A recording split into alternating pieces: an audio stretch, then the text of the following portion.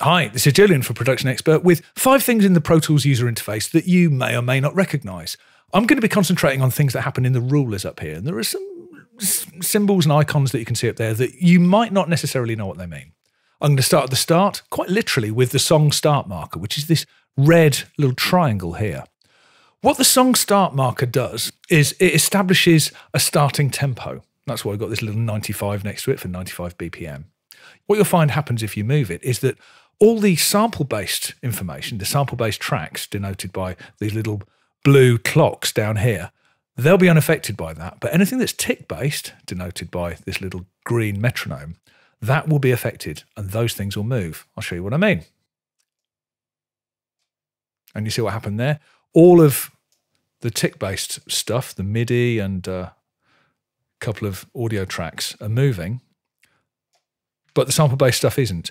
That doesn't have to happen. If you hold Control and Shift or Start and Shift on a PC and move it, then you can move the marker without moving the other stuff. And there you can see it isn't a red triangle, just half it was cut off. It's a red diamond. So there we are, song start marker.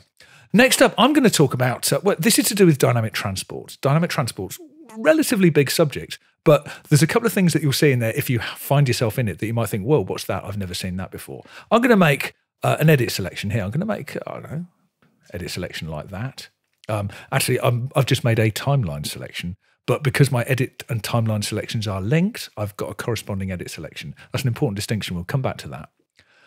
And what I can do is I can go into dynamic transport by pressing Command and Control and P on a Mac, or Control and Start and P on a PC. And there we are, 2 things happen.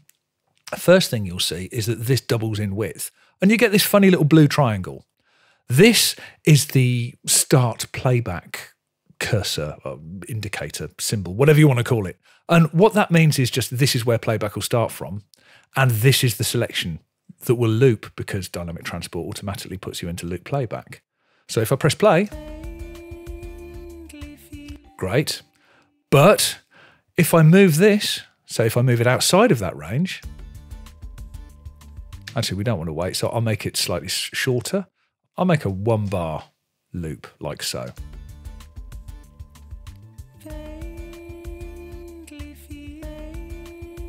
So we've now got basically pre-roll. Playback starts from here and then it will loop around here. If I make this longer, go back to quite a long loop like so, and I want to check the loop point. Well, if I start playback from here, I'll have to listen the whole way through just to listen to just what happens between here and here. This is where this can help, and this is what I use it for quite a lot. If I move it to here, playback will start here. I listen to 1 bar, or however I've got it set up, and then I'll hear the loop points, and I don't have to sit through the whole loop. So there's a useful application for this dynamic transport playback cursor. There's a couple of other things that happened while I was in there, and that takes on to the next thing. This blue arrow is kind of interesting because, like this, it's a single arrow.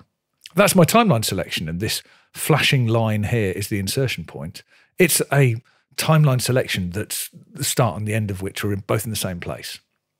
But if I make a selection up here, they're now spread apart. So that's the beginning of the timeline selection and the end of the timeline selection.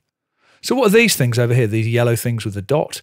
These are the edit selection in and out points. And this introduces this idea that in Pro Tools there are 2 kinds of selection. There's an edit selection, which is made down here. There's a timeline selection, which is made up here. Press play, it's the timeline selection that'll play. However, most of the time we don't have to worry about that just because these 2 types of selection are usually linked. There's this button over here called Link Timeline and Edit Selection. And if that's on, then the distinction between these 2 things falls away. You automatically unlink timeline and edit selection if you're in dynamic transport mode. Whole different subject. I'm going to come out of dynamic transport mode. Look, they're linked again. And now, wherever I click down here, that's what gets played. And wherever I come up here, that's what gets selected as an edit selection.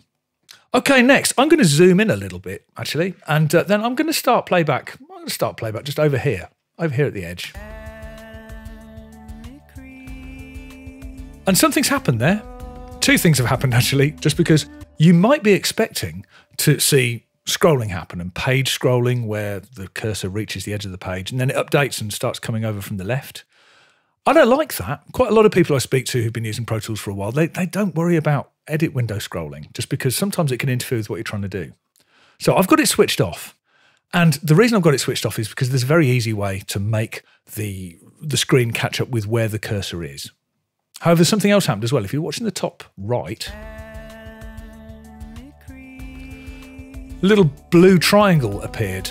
What that's doing is it's telling me in which direction the off-screen playback cursor is. Is it to the right or to the left?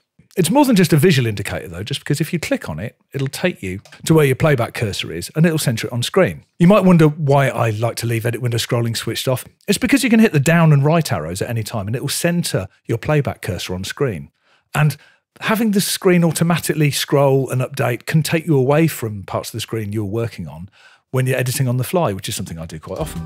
So I just let that disappear off screen.